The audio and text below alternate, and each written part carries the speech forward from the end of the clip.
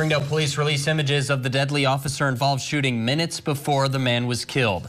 Police say Dimitri Calvert took an uninvolved man and held a knife to his throat. That's when Corporal Danny Wright shot and killed him.